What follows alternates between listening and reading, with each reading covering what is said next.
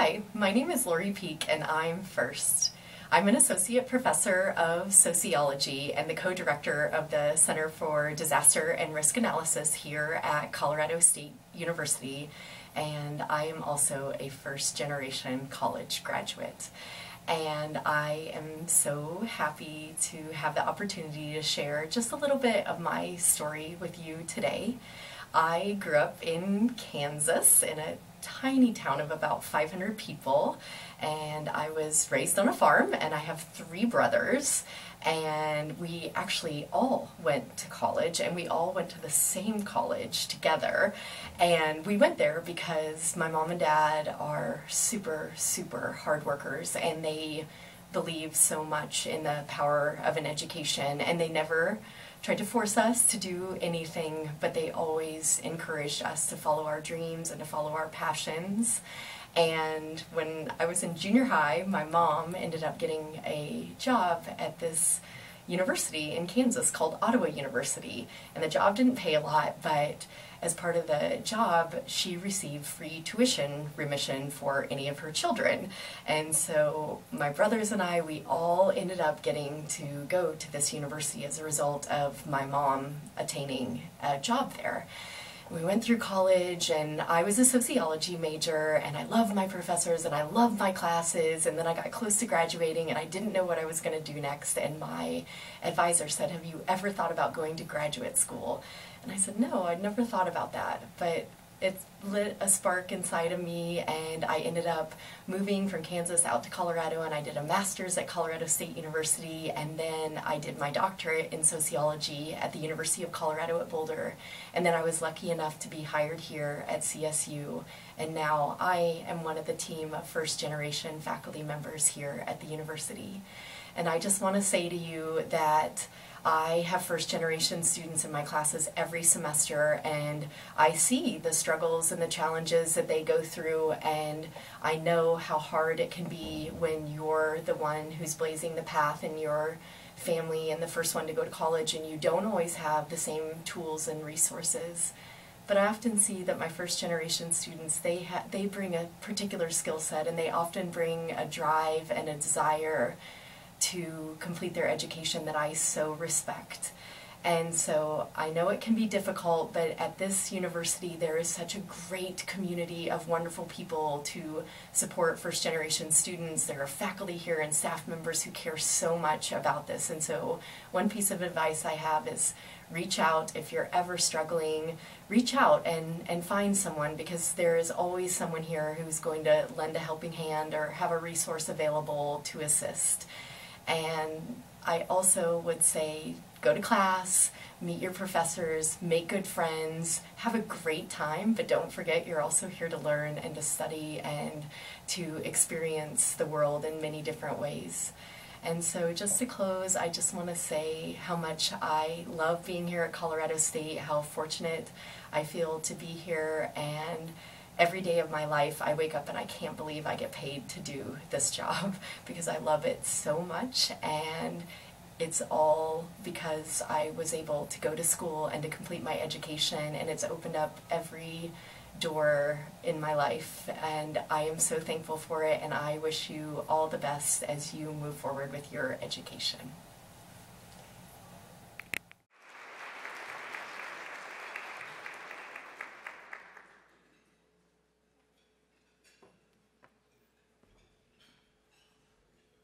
Well, good evening. Good evening. Ajay, good evening. Good to see you. I'm Mike Martin, and I'm proud to be the Chancellor of the CSU system and to welcome you tonight. This is for those of us who devote our lives and our careers to higher education, this is one of the wonderful celebrations we all get to take part in, and I want you to know how pleased I am to be here. Congratulations to all of you first-generation award winners. It's a special accomplishment, and you should take great pride. And those of you who have family here, congratulations to you for being part of a network that is changing people's lives, and they will change lives in turn. So thank you and congratulations. I want to note that I'm half like you, and here's why. I, too, am a first-generation graduate. There were 4 family of my children. I was the oldest and the only one to graduate from college. And I've pointed out to my cousins There were 28 cousins. 3 started before me, but I beat them all to graduation, and I remind them of that all the time. Where I'm not like you is I wasn't a good enough student to win an award. So I'm a first generation, but not a first generation award winner, but I'm awfully proud to be with the award winners and the first generation students. I want to just second what was on the video.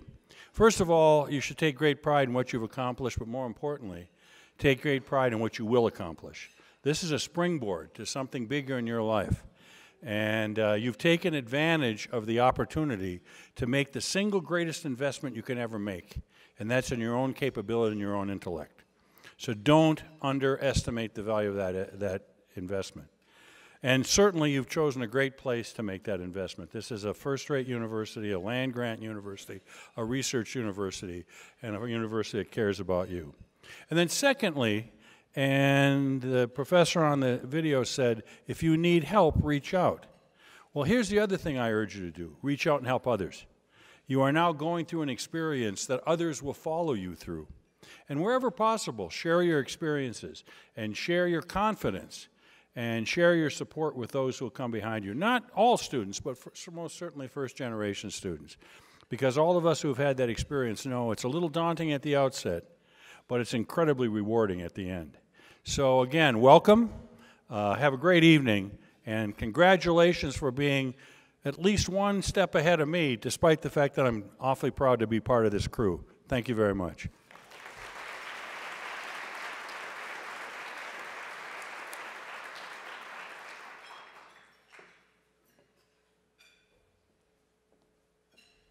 Thank you, Dr. Martin. We appreciate your sharing the evening with us and also your inspirational words.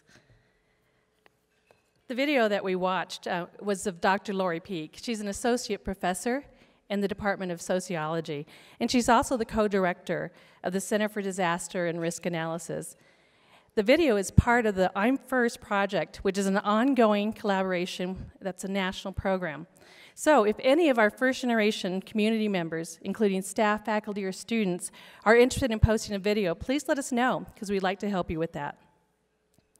I would also like to extend a warm welcome to everyone.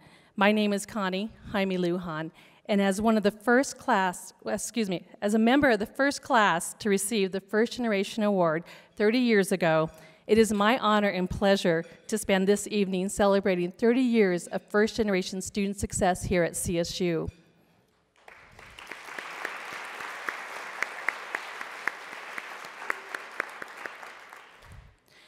Dr. Paul Thayer, Jean Petrone, and Paul Salas were our CSU pioneers who created and implemented the First Generation Award 30 years ago. Here's a fun fact. Dr. Thayer, Rose Creston, who is an original First Generation Award committee member, and I have had the opportunity to watch all First Generation Award recipients and award events evolve over the last 30 years. What a pleasure it has been. Barb asked me if I remember what the theme was from 30 years ago, and I smiled and fondly remembered that we were just gathered together, Barb, getting to know each other, having cheese and crackers, so it wasn't this fancy. So great memory, and it's fun to see how far we've come since then. We have had many wonderful students in our First Generation Award community. Sadly, there is one who would have been here tonight as a graduating senior who died unexpectedly last June. Michael Hobble left this world too soon, but not without making an impact. In Michael's honor, a scholarship has been created in the College of Engineering, and both his holiday light display and the robot project that he's worked on are being kept going by his friends. We are honored that Michael's parents, Bob and Karen Hobble, have joined us in his honor tonight. Bob and Karen are to our right here.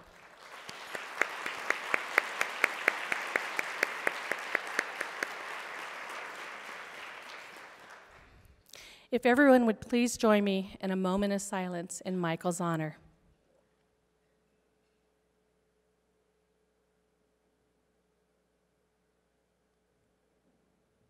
Thank you.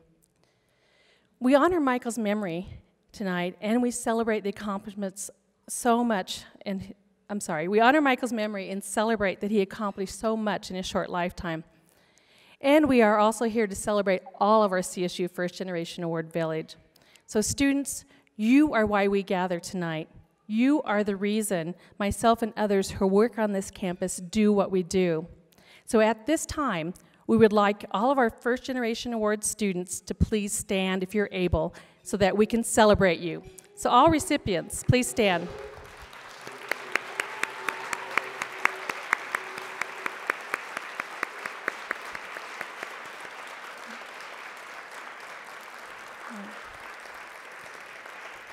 Thank you. Would all First Generation Award students completing their degrees this May, August, or December please stand or wave so that we can congratulate you? So anybody graduating May, December, August?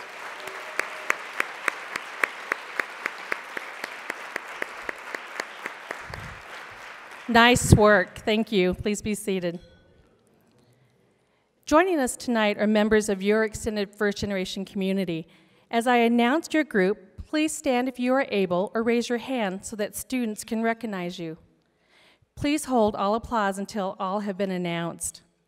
We have already met Chancellor Martin. The next important group is President Tony Frank and members of his cabinet. Tony. A few up front, waving, great. Next, our wonderful First Generation Award Committee. They are listed on your program on the bottom. It's a large committee, so if you're able to stand, that would be great. Within our First Generation Award Committee, it includes our Associate Vice President for Student Success, Dr. Paul Thayer, a founding father of the First Generation Award Committee. Paul is to our left here, or sorry, your right, my left. And Miss Rose Creston, also a longtime member of the First Generation Award Committee.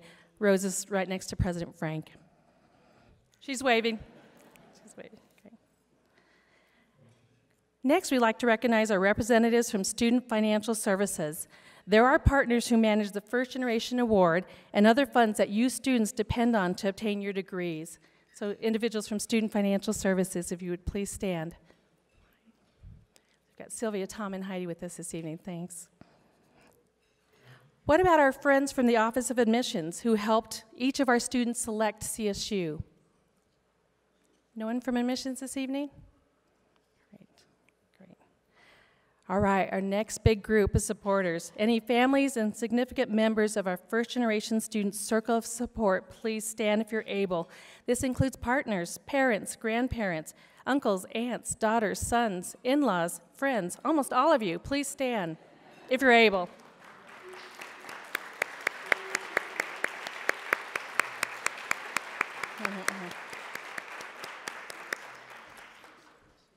Next, what about faculty and staff who are themselves first-generation college graduates and allies? All right, students.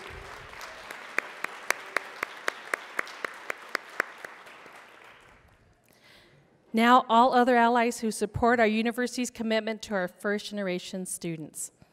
So if you didn't stand already, it's your time to stretch. It's going to be a long one. Great. All right, some of our last group are extra special to us as we have alumni from the first 30 years of the First Generation Award program who now serve as members of our CSU community.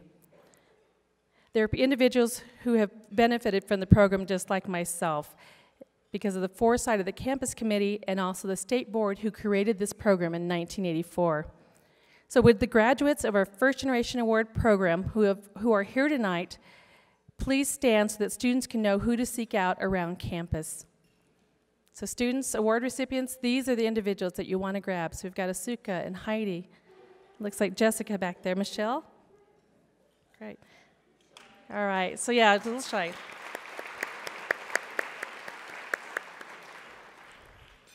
What a great way to kick off celebrating the first 30 years of the program and the many students, including our First Generation Award students here tonight, who have benefited from the impact of this program. Soon, we will recognize our 4 Jackson Distinguished First Generation Scholars. Before we meet those 4 special ambassadors of the First Generation Award program, we're pleased to hear remarks from President Frank, who has joined us tonight, even though he has such a hectic schedule. Dr. Dr. Tony Frank is our 14th president and one of the strongest allies of the First Generation Award Program has ever had.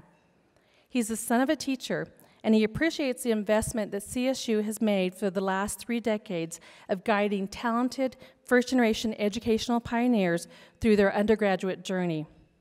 We are grateful for his continued support. Please help me in welcome Dr. Tony Frank.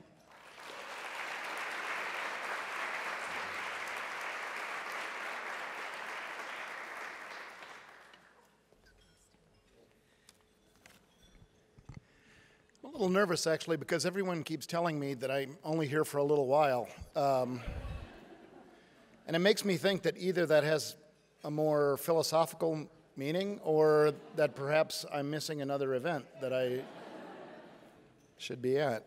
The history of the first generation scholars, it's interesting to hear the comments, and going back, I can think back through about 15 or 16 years of coming to this event, so perhaps just a little more than half of it, and it is amazing to think how this event has changed. When we first moved into the main ballroom at the Laurie Student Center, that was a big step forward, and now to see the numbers of tables and the numbers of people here, the representation from the deans and the cabinet, Chancellor Martin, for you to be here, this is, and all the families, it's just wonderful to see you all here.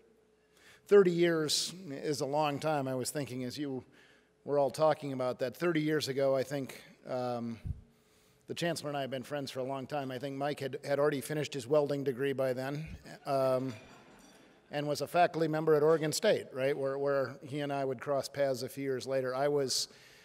This time 30 years ago, I was just getting ready to graduate from vet school. I had bought my first vet box for the back of my truck, and I was incredibly excited about getting on with my career and not having to wear a tie anymore.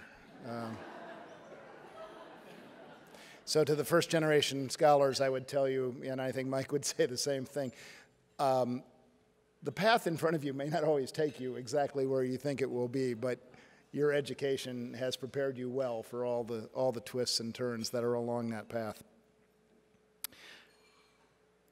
The main thing that we're here for this evening is to pay tribute to all of our first-generation scholar recipients. And it's important to point out that what you receive is not a gift.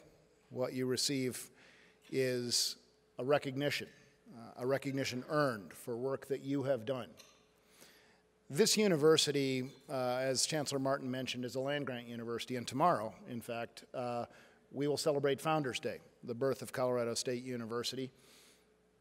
If you think back a bit to that time, virtually everyone who was starting to go to college when land-grant universities were formed, signed into law by President Abraham Lincoln, virtually everyone was a first-generation student.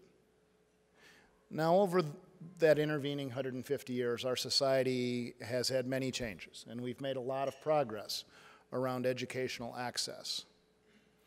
But still, there are so many people, yourselves included, with so much talent and so much motivation, and we need to continue to strive to provide the opportunities for you all to take advantage of that. I want you to think for just a moment about the concept of a door, because you all, especially our graduating seniors, are rapidly approaching a doorway. And when you step through that doorway, you will have available to you opportunities that members of your family who have come before you did not have. You'll have choices, the chance to do things with your lives. And I want you to think about a couple of things with that doorway. First, I want you to think about the tremendous resources of the people in this room, people who have acted as your mentors, as your support staff, people who have loved you unconditionally throughout the ups and downs that life has thrown your way. Don't hesitate to ask them for help as you make your choices in walking through that doorway, of picking the opportunities that you choose to take advantage of. And secondly, as you walk through that doorway, pause to hold it open for the people behind you. The people who came before you have helped to set the stage with the growth of this program. In many ways, you're the beneficiary of that. And in very many ways, you now have that responsibility. We have that expectation of you that with your success, as proud as we are of you and as much as we're here to celebrate your success, we're also here to tell you that we have expectations. And those expectations are that you will help hold that door open. You'll act as a mentor. You'll support other people. You'll do many things, but probably the most important among them you've already accomplished. You have changed in important ways by being a pioneer, by being an explorer, by being the first in your family to do these things. You've changed the course of the generations of your family who will follow you. That's an incredibly powerful accomplishment, and it is my hope that you are as proud of accomplishing that as we are of all of you. So to all of you for being here this evening, again, thank you very much, and to our scholars, congratulations.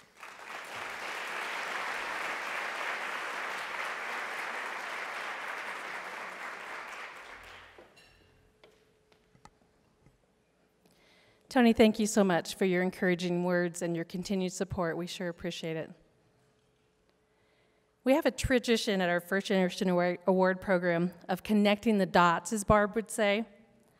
On your table, you will find a network sheet that helps us know who you chatted with tonight and to help us help you make those connections in the days and the weeks and years to come.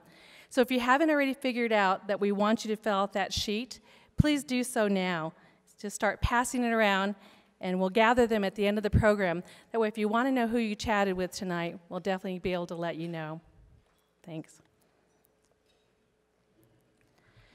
Some of you already know the story of William Sharpless Jackson, Jr., a Denver ally who made a generous gift to CSU that provides scholarship support on behalf of our first-generation educational pioneers. Unfortunately, Bill's health prevents him from being here this evening, but we always include and honor him during our program as a friend and supporter. And for those of you attending this reunion for the first time, let me explain how our Jackson Distinguished First Generation Scholars are selected.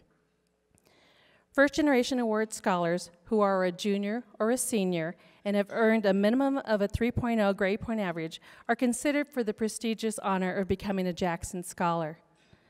A committee reviews the essays of the eligible pool, looking for evidence of outstanding leadership, involvement in the promotion of a positive climate for diversity on campus, and for whom the award has made a significant impact.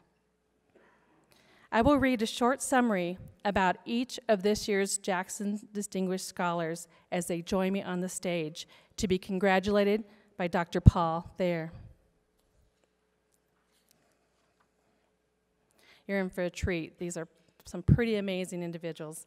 And those of you that are new to CSU, I hope that one day you aspire to be up here with these individuals. Thank you, Paul. We will start with Junia Jima.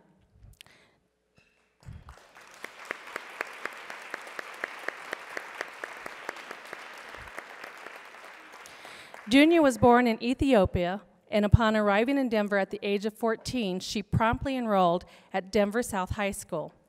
Through the nonprofit Minds Matter Denver, she connected with professionals whose goals were to increase academic performance, improve leadership skills, and obtain college financial aid and scholarships for eligible students so that they could attend a four-year university. In addition to the academic talent-related support, she gained lifetime friends in the program. In fact, one is with us this evening.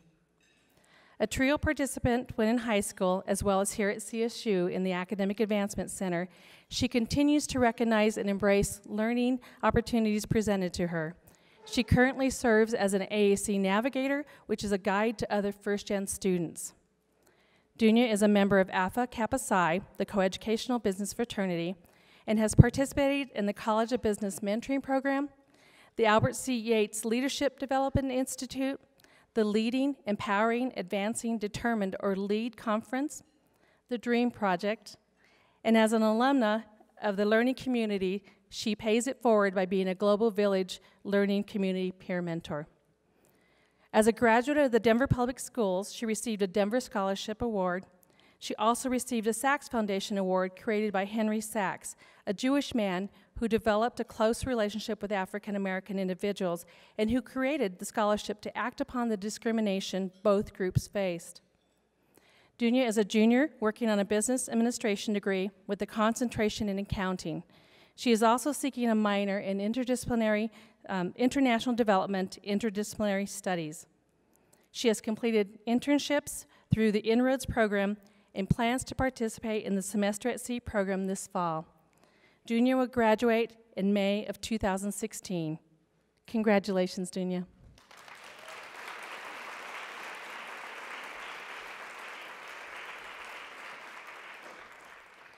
Grace Pamilio. Grace Pamilio, a graduate of Pueblo West High School, is a member of our University Honors Program and will graduate this May in music education. She will also complete requirements for kindergarten through 12th grade or K-12 teacher licensure. Grace is currently teaching at Preston Middle School, and she will teach at McGraw Elementary the second half of this semester. She completed practicums at Laurel Elementary and at Fort Collins High School. She has also worked with the CSU Concert Choir. Outside of her own role as a student, she is a private vocal instructor for the Loveland Academy of Music. To complement her formal training, she has attended several Colorado Music Educators Association, or CMEA, conferences, as well as other conferences that will help her enrich her teaching style. Following graduation, she will pursue certification in the Kodály method of music education. She's very proud of a college choir tour that allowed her to return to Pueblo to perform at local high schools where she hoped to encourage local youth to pursue education, which she knows transforms lives. While in high school, Grace participated in the annual joint food drive that many Pueblo area students know and love, the Tony and Louie Cupboard Project, named for two beloved Pueblo community members. Feeling blessed to have received support and guidance from adults in her life, Grace participated in the Partnership Mentoring Youth Program to reach out and support another young person. A core value of hers is to make a difference in the lives of others because she knows that each person matters. Congratulations, Grace.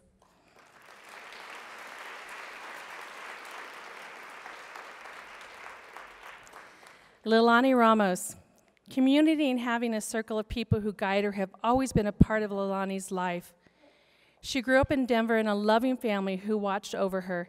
She found the same care in her elementary, middle, and high school, and credits the staff at Kennedy High for creating an inclusive environment where students of all backgrounds felt welcomed and valued.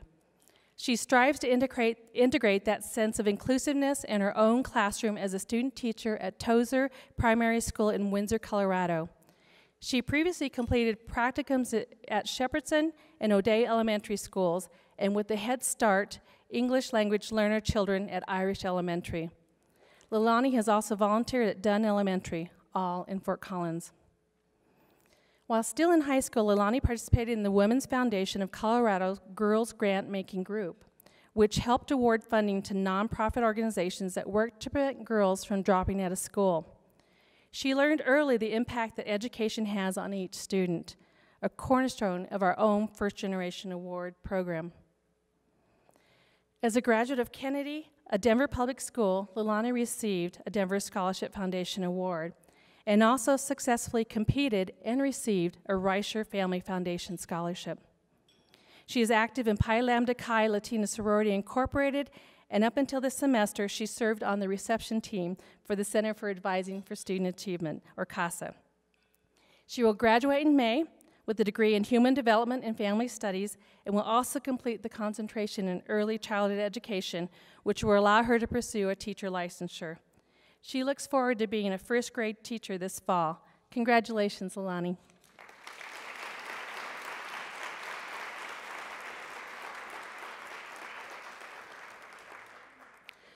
Jonathan Slavens. Despite growing up in northern Colorado, John could not have imagined himself as a CSU student at the age of 35. He graduated from Berthoud High, and like most of his friends, he had already been working part-time as a local plumbing and excavating company. Unfortunately, just prior to graduating, he was injured and was therefore unable to enter the Navy to pursue the nuclear engineering career he had planned. With no other resources to pay for college, he went to work full-time in the plumbing industry in various capacities and earned a Colorado Master Plumbing license at the young age of 24. His life and work experience provide him with skills that he uses in the classroom and related work every day. John is a member of Pi Tau Sigma, a mechanical engineering honor society whose membership consists of students in the upper 25 to 35% of their class. He works part-time with Dr. Thomas Bradley on a Department of Energy funded grant at the CSU Industrial Assessment Center, providing on-site energy assessments for participating manufacturing businesses. The experience includes working as a team to pull and analyze the data and to generate a report for the business. As you will hear in his remarks, John is committed to providing a stable and happy life for his family. John, his wife Shay, and son Cameron have engineered a plan that includes John's commute to campus after he and Cam make the daily trip from their home in Greeley to Monroe Elementary in Loveland, because it's a better school for Cam. And Cam, we hope you become a future Ram one day. Wouldn't that be perfect? John is seeking internships and will graduate in 2016. Congratulations, John.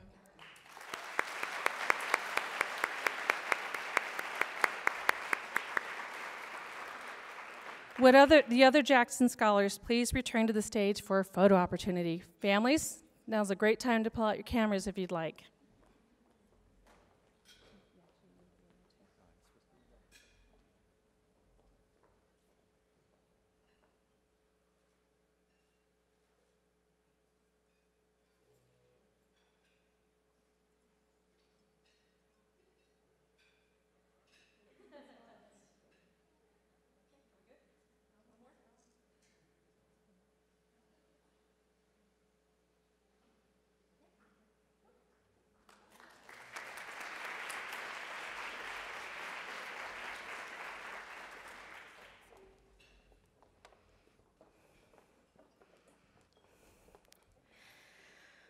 It seems so strange standing on this side of the podium after I spent the last 3 years in the audience. I remember attending this event as a freshman for the first time and leaving feeling so inspired, connected, and grateful to be a part of this community. This year is even more special because 30 years ago, people on this campus cared enough to create this program. We are so lucky to attend a university that is dedicated to supporting unique programs like ours. I sometimes forget that there are many people who are interested in my story and who might benefit from hearing it. Like each of you in this room, my journey to this point has not been an easy one. I lost my mother to breast cancer when I was 2 years old. And I still cannot decide which is more difficult, losing a parent or a loved one after many years of getting to know and love them, or having to walk through life never knowing them, as I have. Additionally, I nearly lost my brother in a traumatic accident my freshman year of college. And although he has exceeded the doctor's expectations and learned to walk, see, and talk again, his life, and as a result, my family's lives, were forever changed. I realize that I'm not the only one who has a story like this. However, I do not believe that my story defines me. It has influenced me to become the person I am today, yes, but it doesn't define me. That's why it's surprising that people are interested in my story, because I know that I'm so much more than my story, and so are you. I know that many of you in the audience, like me, have the responsibility of being the hope of your family, the hope for a college education and a brighter future, and that is what should define us, not our past, but our future. I believe that the best way to overcome your circumstances is to take control of your own life. Do whatever it takes to reach inside of yourself and find some sliver of self-worth and motivation. But also, understand that taking control of your life may mean asking for help. We are so fortunate at CSU to have such wonderful resources. Use them. As first-generation students, it's easy for us to try to do everything on our own. Do not be afraid to create a strong support system for yourself. In fact, I would not be here if it weren't for my support system. My father, who acted as both a mother and father, is everything to me. and I wouldn't trade my one parent for two for anything in the world. I'm also surrounded by a set of friends and excellent teachers who love and support me in all that I do. During my student teaching experience at Preston Middle School, the roles have reversed. Middle schoolers already lead very dramatic lives with changing friend groups, raging hormones, and embarrassing voice changes. Some students I come into contact with have an even greater set of struggles and unique stories of their own. The Partners Mentoring Youth organization in Fort Collins gave me the opportunity to spend an hour or two a week with a struggling teen. And I know that one simple hour a week made a difference in one girl's life. Every day, I'm striving to take the guidance and support that I have received and give it back to my students. If I impact even one life, then that is enough. Barb Musselwhite recently shared a story with me that perfectly captures my goal as a teacher and soon-to-be first-generation graduate. It goes like this. An old man was walking along a shore that was covered with starfish that had washed up after a storm. He approached a young woman who was picking up starfish one by one and tossing them back into the sea. The man asked her why she was doing this, to which she responded, "If I don't, they will die." The old man chuckled and said, "This shore is covered by miles of starfish. Don't you know that your work isn't making a difference?" The woman tossed another starfish into the sea and said, "It made a difference to that one." Use your stories to make a difference, because you might change a life. After all, I was that one starfish, and I would bet that most of you were too. I don't know about you, but I plan to pick up many starfish in my life and throw them back into the sea. Thank you.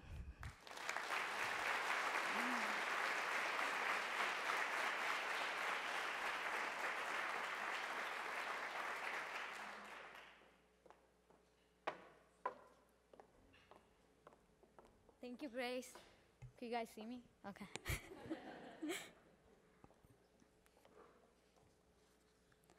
I hope everyone is having a good time. On behalf of my family and other first-generation scholars, I would like to thank everyone that had a role in starting this amazing program, which affected many students and families' lives. 30 years ago, there was a policy change that took place at Colorado State University, which opened doors for many talented first-generation students to get access to higher education. This opportunity was open to students like me who initially did not consider college as a possibility following high school. Like most of my peers here tonight, I would not have been able to attend college without the support of programs like the First Generation Award. 30 years ago, on the other side of the world, my parents were working longer hours to meet the needs for their two boys. I was born in 1994, and several years later, my father took a risk of leaving his country and family behind to find a better and a stable job in the United States. My dad moved to Denver, Colorado in 2001, hoping that he could one day find a job and to be able to send money back to Ethiopia to educate his children. He wanted to give his kids the opportunity he didn't have for himself. After 7 years of being apart from my dad, my mom and I were able to join him in the journey of finding a better life. One of the memories I have of my few days in the United States was my dad waking me up every morning so I could take a typing lesson. Some of you might recognize this program. It's called Mavis Beacon, a typing tutorial. At that time, I did not understand why he made me do this every morning. Within a week, I realized that the keyboarding I learned through Mavis had prepared me for the typing I would do in my English courses. I wanted to take this moment to thank my mom, who's not here tonight, and my dad, who is here tonight, for giving me the chance and teaching me important life lessons. After only 3 days in the country, I started high school in Denver South High. During those 4 years of my high school, I was able to make connections and meet two amazing individuals from a program called Minds Matter, Julia and Jessica, who's here tonight, I would like to thank them for dedicating their time, for teaching me American culture, and helping me with my college application. Fast forward to the beginning of my college career here at CSU. Because of my participation in the TRIO Talent Search program, I had visited campus several times. I knew CSU was a great fit for me, but due to financial barriers, I was not sure if I could be able to afford. Finding out that I will receive the First Generation Award turned that dream into reality, as it did for many of us here tonight. Being a first-generation scholar allowed me to dream bigger and chase goals I never imagined I would ever set for myself. Many of us have been able to receive additional resources to succeed in our college careers. Now it's our time to reach out and give back to the community that had given us so much. The people I met during my 3 years at Colorado State University has influenced me in many ways. I have been able to create long-lasting relationships and connections. As a junior now, I am a Global Village residential learning community mentor who gets the chance to interact with students from all over the world. I also get to work with outstanding coworkers who help me not only in my role as a mentor, but also as an individual. Global Village is not just a job for me, it's more like my home. Looking into the near future, I'll be embarking on a life-changing experience, studying abroad at semester at sea. None of this would have been possible if it wasn't for a major announcement that came during my CSU Connect orientation visit. I learned that I would have been selected as a first-generation scholar. I would become a part of a 30-year tradition. I'm honored to be a member of the First Generation Award, and thank you for your support.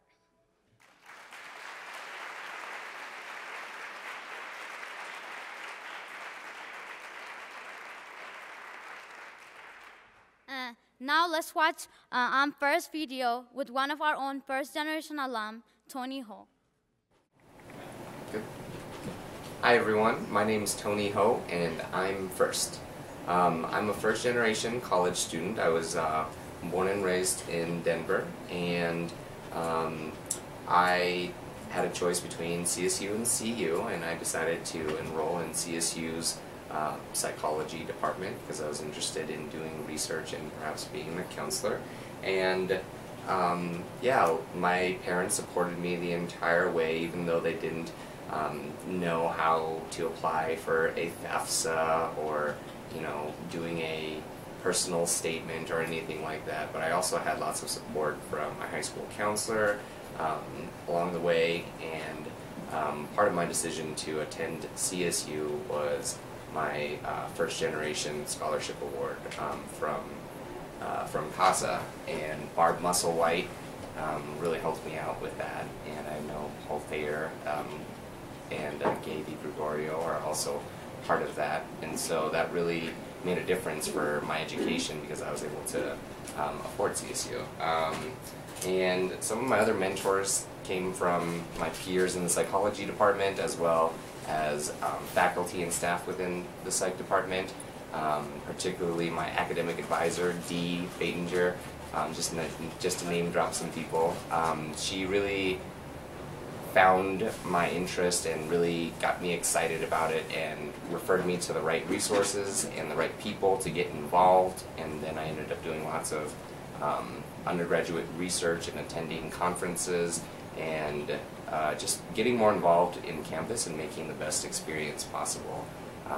And I definitely owe a lot of my success to them as I'm graduating from my master's program in Student Affairs and Higher Education this May 2014. So thank you all. And yeah, some advice for other fellow first-gen students, I would say, is seek mentors and don't be afraid to ask questions, because if you don't ask questions, you'll never know any better. And those questions have led me on a really, really circuitous path that has been very, very meaningful, and I've been able to do a lot in my time at CSU, and now I'm just looking for jobs in student affairs and higher education, and living the dream, and hopefully supporting more first-generation college students in the near future.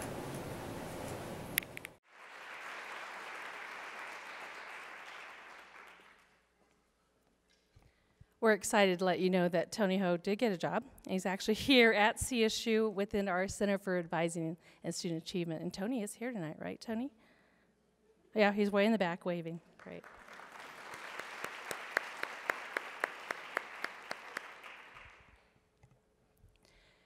To whom much is given, much is expected. I believe that that is our first generation legacy. I think you've heard that over and over again tonight.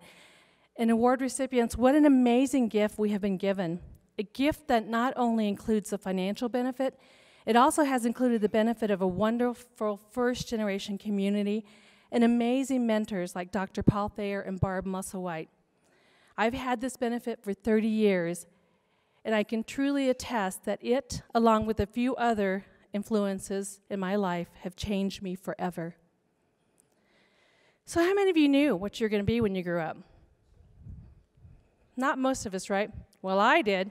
I remember being 5 years old, playing with my dolls, and I knew that I wanted to grow up and be the best mom ever. I wanted to be exactly like my mom. She was and still is an amazing woman. She made sure our modest home was neat and tidy, as were my brothers and I.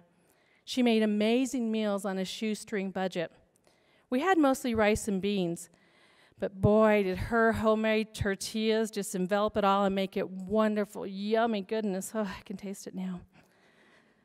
She made our clothing, the clothing for many of our cousins and others in the community who needed clothing. She would literally give others a shirt off her back, or in her case, a blouse off her back. And of course, any extra food that we could spare. I watched my mom and I drank it all in and said, that's what I want to do. So reaching my goal was going along just marvelously. Then my life took an interesting twist my sophomore year in high school. My high school home economics teacher told me she thought I should run for a state leadership position. I literally looked behind me to see who in the world could she be talking about. I couldn't do that. Well, not only did she mentor me to become a state officer, she also helped me get one of 15 national spots to spend a summer in Japan while I was still in high school. I also remember her buying me a pair of dress shoes because my family couldn't afford them. I remember telling her, I don't know how I can ever repay you. And she said, you never have to worry about repaying me, and that if I ever had the chance to do the same for someone else, then that was payment enough for her. Well, right there and then, I decided I was going to be the best home economics teacher ever, mentor others, and of course, still be the best mom ever. My senior year in high school, my home economics teacher drove my mom and I to visit CSU one blustery and cold January day. I still applied, and I was admitted in March, and it looked like everything was set for me to come to CSU. And then the feed mill where my dad worked since he was 16 years old closed. He had had that job for almost 40 years. So I decided right then and there I was going to stay home, continue working at Burger King, and help my family make ends meet. Well, my mom was not having that at all. She made me go to Preview, which we now call RAM Orientation, and Preview sealed the deal. I fell in love with CSU, and I have been here ever since. I feel really blessed. Well, I don't know about all of you, but I didn't know what I didn't even know. I drove myself 250 miles to campus and moved myself in.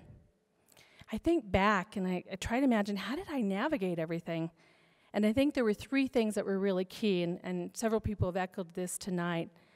I read everything that came my way.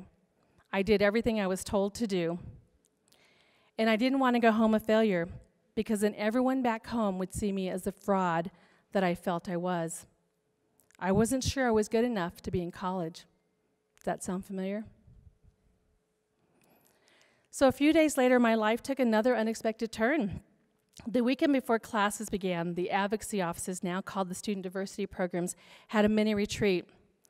I recall that we only had 4 advocacy offices at that time: El Centro Chicano Student Services, Black Student Services, lost my place, sorry, Native American Student Services, and Resources for Disabled Student Services. I also remember that there were less than 500 of us diverse students on campus. Now, I came from a town of about 300, so the only other brown people in our town were my cousins. So having 500 other diverse people on a campus was like heaven to me. I really felt like I had met a lot of people that I could relate to, could understand me, and would help me celebrate my culture. However, it's interesting the perspectives that we have. Leilani has a very different perspective that she'll share with us in just a little bit. This retreat was pivotal, and a pivotal moment in my college career. We became a very tight-knit group. We became strong campus leaders, and we helped each other in many endeavors, from bringing Jesse Jackson to campus to having the best dances around. One student leader was Joe Rogers. He was president for the Congress for African American Student Services, or CAUSE, and I was president for MECHA, which is Movimiento Estudiantil Chicano de Aztlán. We were also CSU homecoming royalty, as you see on the screen. He was the first black homecoming king, and I was the first Hispanic homecoming queen. Boy, did this create controversy on campus, but that's and off campus as well, but that's a conversation for a totally another time. So Joe and I, along with many of our diverse friends and leaders, were also the first recipients of the First Generation Award. We were so excited. The award covered tuition and fees, which, would you believe, totaled about $1,500 the full 1984-85 academic year. Big difference now of almost $9,900. Sorry. The award was such an honor, it really was, and it was a huge relief. I knew I'd be able to graduate due to the award and the support from Paul Thayer and other campus allies. I also knew that this meant I could take out less loans. Last year at this event, we honored Joe's memory. He had an amazing career and was even lieutenant governor for the state of Colorado. He passed away unexpectedly in the fall of 2013. Life is very precious. It's important for us to treasure every minute with each other. Well, the mini retreat was also pivotal in my life for another reason. I met the man in my dreams at that retreat. He was everything I was looking for. I remember going home at the end of that fall semester and telling my mom I had met the man I wanted to marry. Boy, was that a fun conversation. Fortunately, the man of my dreams has a very good head on his shoulders. He said that he came to college to get his bachelor's degree, not his marriage certificate. That was my daughter with the loudest laugh there. 6 years later, after we both had our degrees, had worked professionally, and had saved what we needed, we had a wonderful wedding. Then a few years later came my chance to try and be the best mom ever. My husband of almost 27 years, Neil Lujan, and my 2 adult children, Selena and Nick Lujan, are here with me this evening. Do you want to wave to everybody?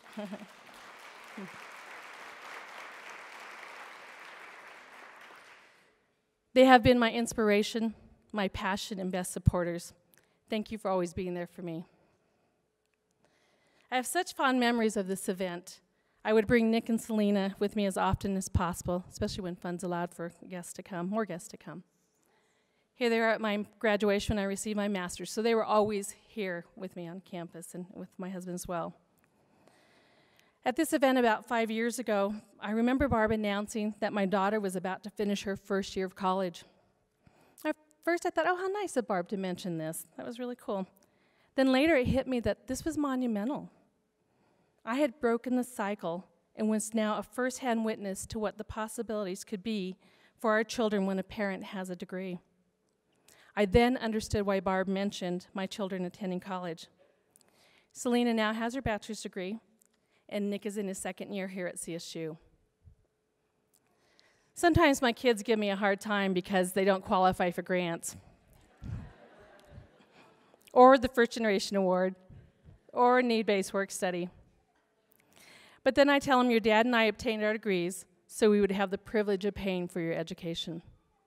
Now that's something I definitely didn't even think about 30 years ago, being a possibility. So just in case you're wondering, I did become a home economics teacher. have had many wonderful opportunities to pay back my home economics teacher by mentoring many students in every job I have had. And I am very humbled to share with you that Nick and Selena tell me very often that I am the best mom ever. Good kids. I want to echo a lot of what's been said tonight. I really wish for all of you the opportunity to fulfill our first generation legacy, our first generation award legacy, by seeking out the mentors who believe in you and who will help you reach your dreams. Many of them are right here in this room, as mentioned.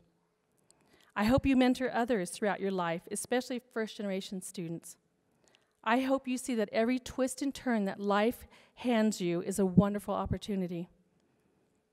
I hope you have wonderful new possibilities that unfold for you and your family now that you are leading the way. Thank you.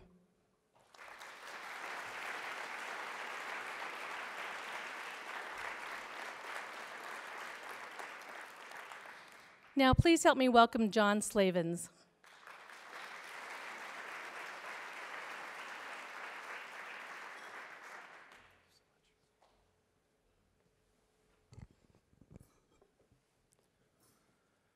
We are here tonight celebrating the 30th year of the FGA program. And coincidentally, I'm one of the very few students in the program now who is even alive for its inaugural year. In fact, I was almost exactly my son's age when the first FGA students started coming to this campus. There is no doubt that my son, and my desire to provide a better life for him, is the reason I began pursuing my degree. However, I can honestly say that without the First Gen program, I wouldn't be standing here today. Without the financial, educational, and emotional support provided by this program, I could never have been as successful here as I have been so far. Going back to university as a husband and father is not cheap or easy, but I wanted to show my son that going to college was worth the effort, and this program has allowed me to do just that. The idea of going to college was not something that was talked about a lot in my house while I was growing up. When it was brought up, the topic was usually met with a total lack of enthusiasm or encouragement. Not surprisingly, I had no real plan to get to college after high school. As many of you have come to know, planning is the most important step to achieving any goal, accomplishing any task. To develop a good plan means to fully understand the entire situation, to account for every known variable, and to make sound, informed decisions based on the best available information. That is not what happened with my parents when I was in school, but that is exactly what will happen for my child. The creation of and dedication to a solid plan is what will enable all of us first-gen students to become first-gen graduates. Unfortunately, having a good plan does not guarantee that anything will be easy. Even the best laid plans require dedication to purpose and resiliency of spirit. As a 32-year-old master plumber with a son in diapers, I left the trades and enrolled at Ames Community College full-time. I had a plan to spend 2 years at Ames knocking out as many prereqs as possible and then transfer to the CSU engineering department. From the start, I knew that I would have more and better scholarship opportunities if my grades were near the top of my class, and I was going to need as many scholarships as possible, so I dedicated myself to getting straight A's. I formed study groups, went to office hours, sought out online resources, and yes, I was even the guy that asked for extra homework. I spent 2 years doing everything in my power to get the grades I needed.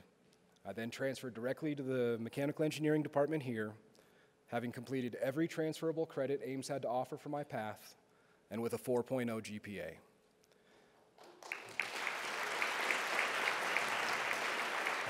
Thank you.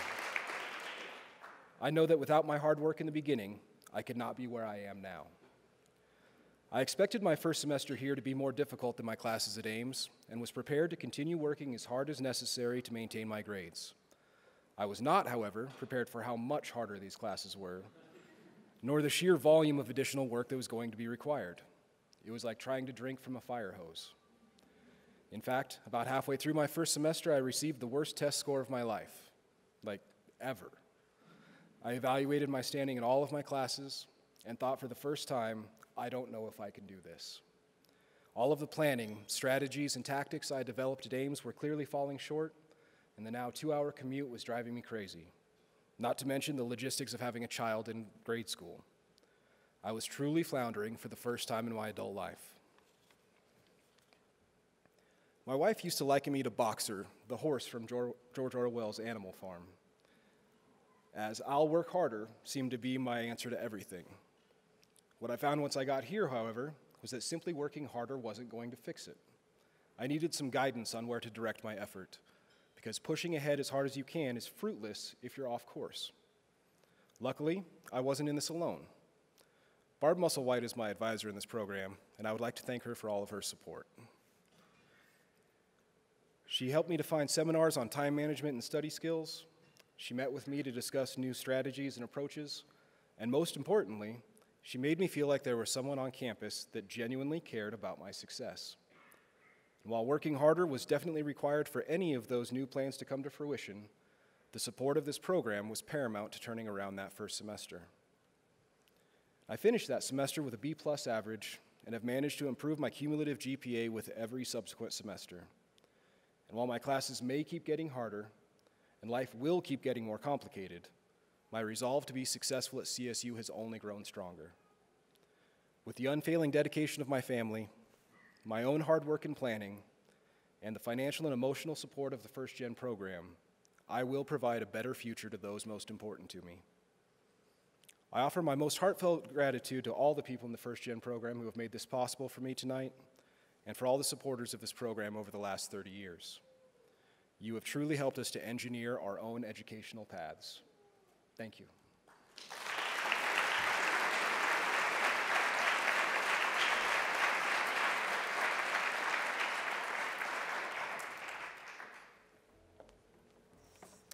Thank you, John, for your inspirational comments, and Cam, don't forget to listen to Dad. In traditional Latin American folk dancing, a woman wears a large white skirt, which she swishes back and forth, in and out with exact precision. She dances the fine line of each side, left and right, with her chin up and maintaining an effortless grace. Like the left and right of the skirt, dancing between the two worlds of a university and a first-generation Latina home require the exact same precision. 30 years ago, in 1984, my mom was 14 years old. I wasn't even a thought in her mind 30 years ago, when Colorado State decided to make the initial investment in first-generation students. My mom was a bright-eyed high school freshman who didn't even think she had the ability, let alone the willpower, to graduate high school.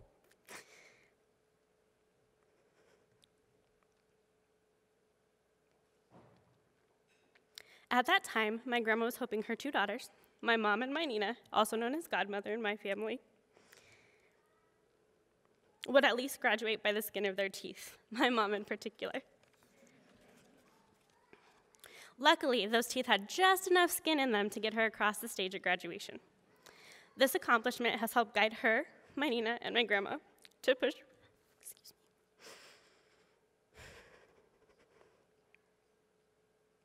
This accomplishment has helped guide her, my Nina, and my grandma to push me to pursue my education.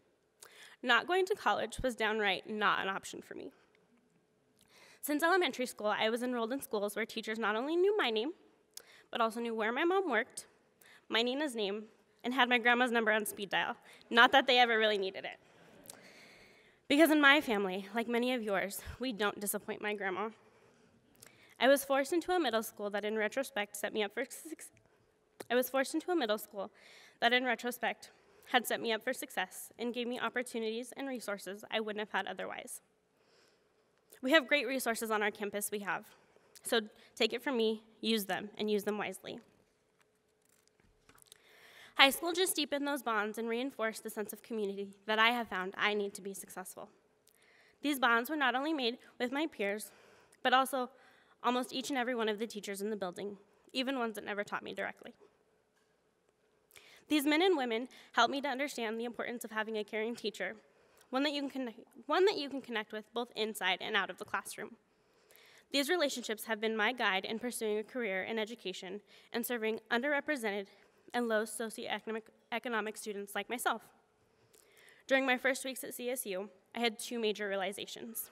One being, I really did feel like the only brown kid on campus. And two, like Dorothy and Toto, I was a long way from home. These realizations made me that much more grateful for being a member of a Key learning community. Key is an amazing and inclusive community that allowed me to interact with people of diverse backgrounds, as well as surround me with peers who were invested in their education. It's not easy being from a Denver Public High School at this university because not everyone understands the realities of an inner city student, such as coming from a high school where the majority of students are students of color. Although Key helped me connect in the classroom, I was still finding it difficult to connect with others on a predominantly white campus in the Vanilla Valley we call Fort Collins. That is when I sought out an organization that understood the value of women of color and what we bring to the table.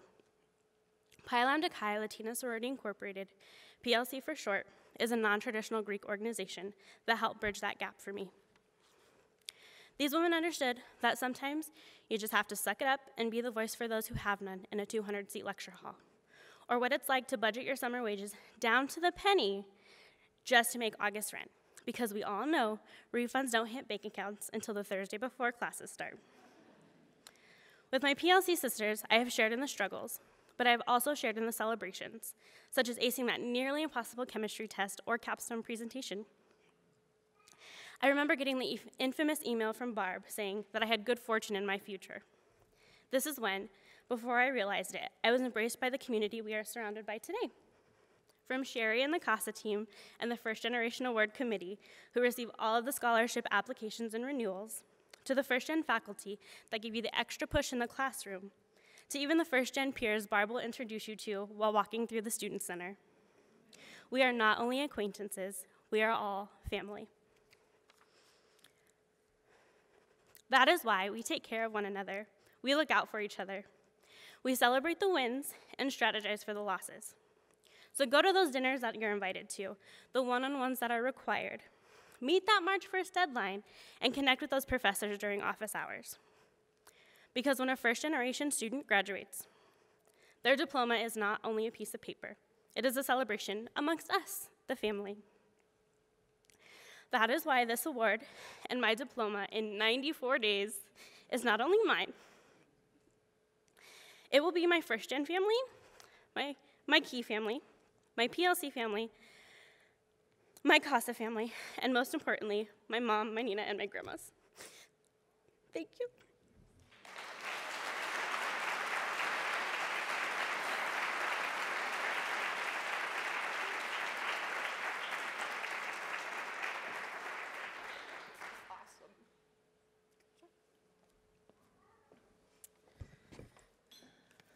So just so y'all know, I started crying way before the program started. So Michelle and others who usually put money on how long until Barb starts crying, it didn't even, we're in practice.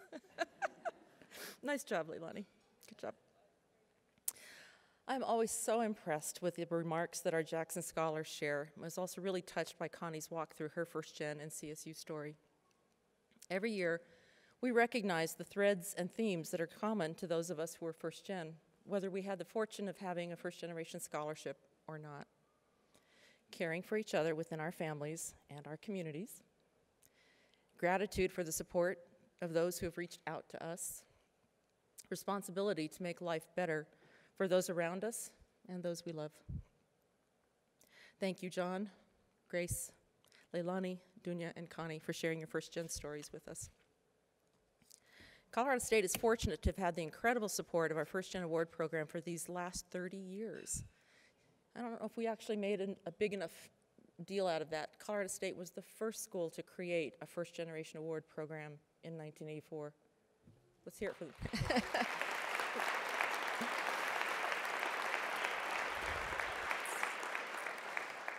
And in these last few years, we've stretched our arms a little bit wider, and we have colleges and departments that are reaching out to their own students. In fact, there's 3 events this week that are all for First Gen students.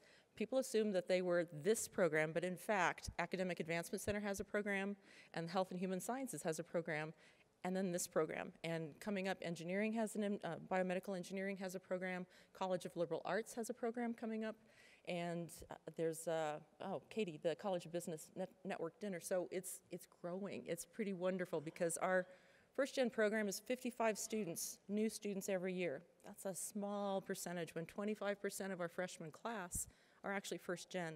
So thank you to all of those who are helping stretch that network a little bit wider.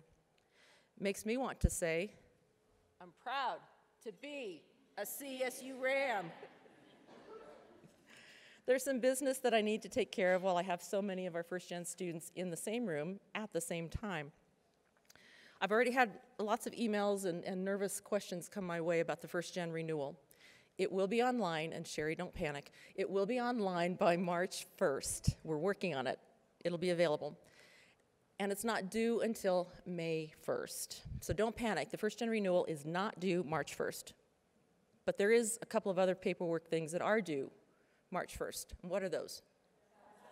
FAFSA and the asset paperwork. Good job. And Leilani, good job for giving them the heads up that March 1st is that important deadline. And for the first-gen renewal, now that those of you who are juniors and seniors next year, now that you've seen how cool it is to be a Jackson Scholar, be very thoughtful in your renewal essays, because we do read them. And if you are a first-year student, I'll be sending an email very soon asking you to get on my calendar for our check-in.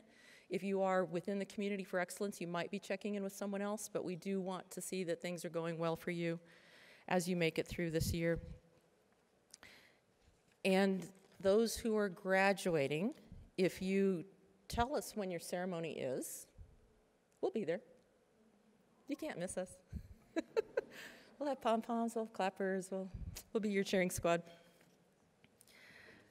There's also an opportunity, if you would take a look at the network sheet on your table, if you would flip it to the back side. We know that there are a lot of students who are first generation who come to CSU and who never heard about our scholarship. They weren't fortunate to be in a TRIO program, they weren't in AVID, they weren't in Gear Up, they weren't DSF. They didn't have those networks to tell them about this amazing opportunity. So if you have people back in your home community, your high school, your community college, agencies that you worked with, Boys and Girls Club, other kinds of network agencies back home, who would have people that we should be getting our first generation award information to, please write down their name. If you don't know enough information about how to reach them, just give us your name and that you have somebody, and we'll take it from there. So the back of the network sheet where we asked you to sign your name, if you have some suggestions, please make sure that we get those. The most important message that I need you, our students, to hear tonight is the same message that I tried to convey when we first met at CSU Connect, or at Preview, or at Next Step, the programs that we now call RAM Orientation, and that I shared with our first-year students at the September Community for Excellence Fall Academic Summit. You matter. Each of you is a precious member of our first-gen community, of our CSU family. And please always remember that myself and others are here for you. I think you've heard that quite a bit tonight, but seriously, we are here for you. Each of you is our starfish, and we believe that what we have to offer will make a difference for you. I have an additional important message to you all. The first gen celebration tradition is that the stuffed ram centerpiece belongs to the student at the table, first generation award student. She's already claimed hers. She's been waiting for this. The first generation award student at the table who is closest to graduation. So that is your prize. Claim your prize. And where are my 2015 grads again?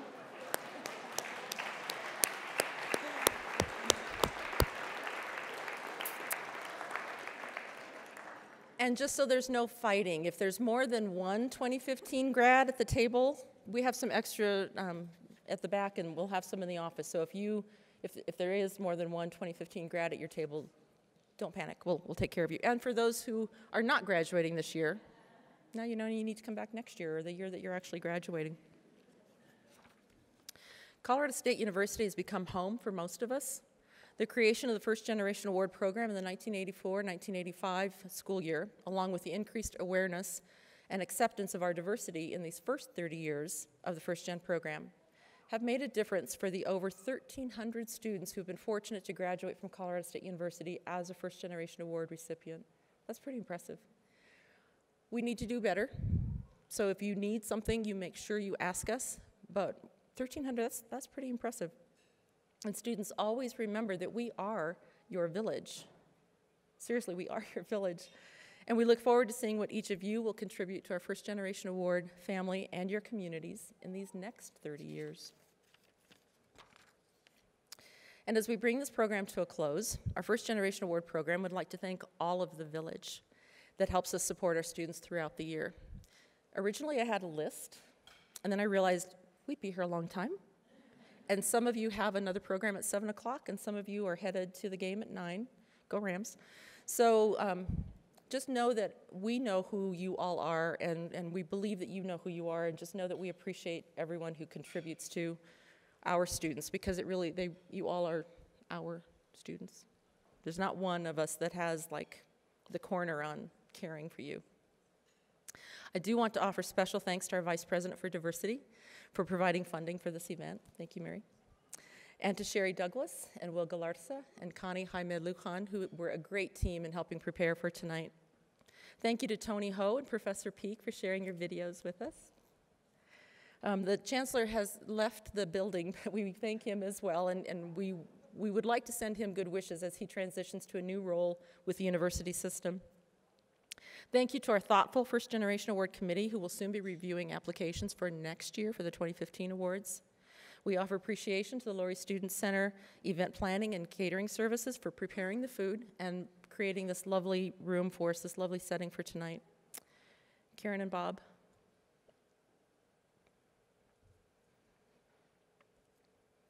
We're so glad you're here. And thank you to each of you for sharing this evening with us. Safe travels, and go Rams.